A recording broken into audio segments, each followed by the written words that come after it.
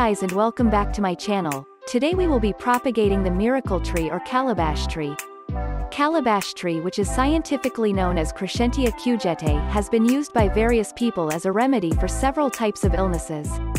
It's also commonly known as the miracle tree. Calabash fruit and leaf extracts contain flavonoids such as quercetin and anthraquinone. These important phytochemicals are necessary for anti-angiogenic activities, a process that inhibits the growth and development of new blood vessels in the body. This is mostly helpful for cancer patients. Anti-angiogenesis controls the spread of tumor cells in the body by disabling the transport of nutrients toward the cancerous cells. The parts that are mainly used are the fruit, bark, and leaves. Fruits are used to alleviate respiratory problems like cough, common cold symptoms, asthma, and bronchitis. They also help to increase the production of insulin in the body and many more benefits. The bark is used as a fever reliever and can be used for earaches also. With the leaves, they can be made into a tea which can help with relieving headaches and can also help in decreasing blood pressure.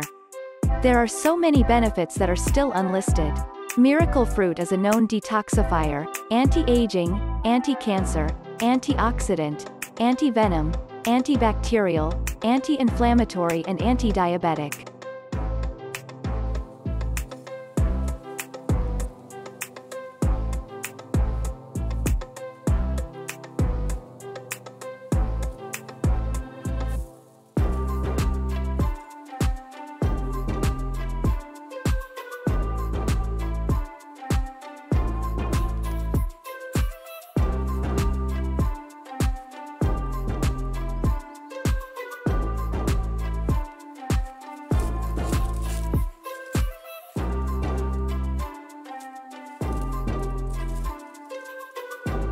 Start by choosing a branch on the tree that is at least 1 to 2 inches wide and about 4 to 5 feet long. Use a pruning shear or any other sharp tool to cut the branch at a 45-degree angle.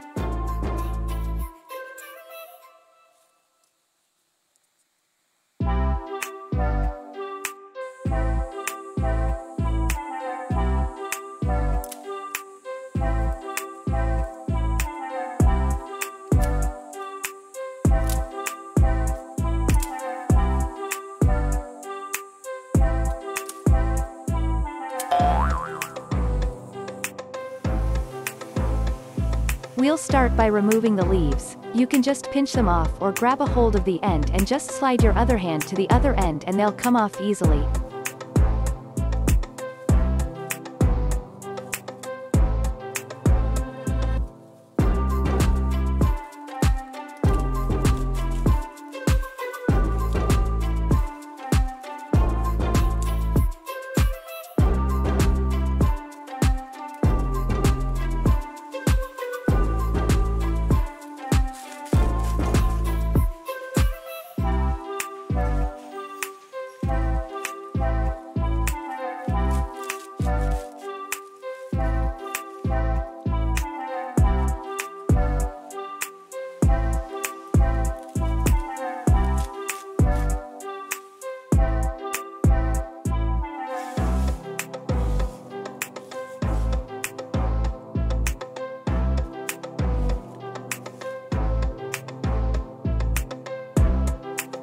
Now, we'll cut the branch into 6-inch sections, or you can do 1-foot sections as well.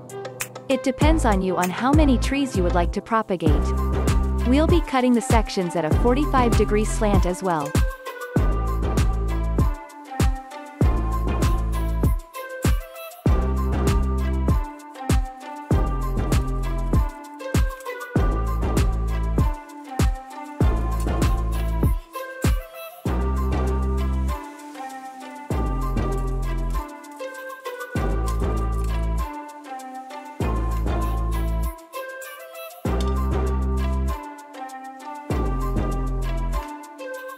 Take a branch and scrape off about 2 to 3 inches of bark from the bottom of the branches. Do this with all the pieces. This is to help the plant be able to recover quicker by having more channels to suck in water.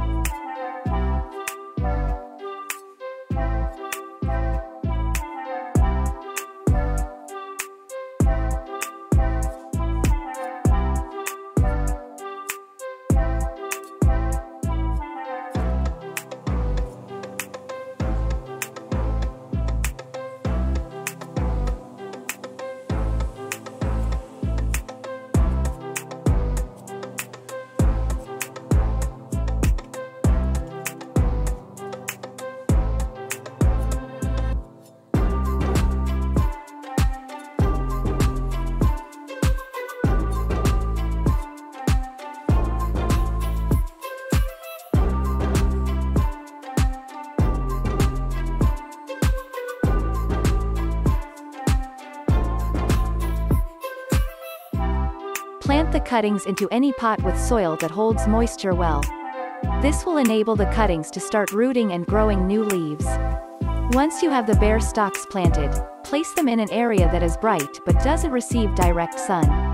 Water every day or every other day. Make sure that the soil stays moist but not flooded. The new leaves can take anywhere from 1 to 3 weeks depending on the cuttings and the rooting environment. Once you see the leaves growing, leave it in the pot for at least a month more in order for it to form roots. Once the roots have been formed, you can then transfer it to the final permanent planting space. This tree can grow upwards anywhere from 15 to 20 feet and grow as wide as 10 to 15 feet. You can always prune the extra long branches. Choose a planting spot that can accommodate its size. Don't throw the leaves away. You can make a tea out of this with 3 simple ingredients. All you need is honey, 1 stalk of lemongrass and about 7 to 10 calabash leaves, depending on how large they are.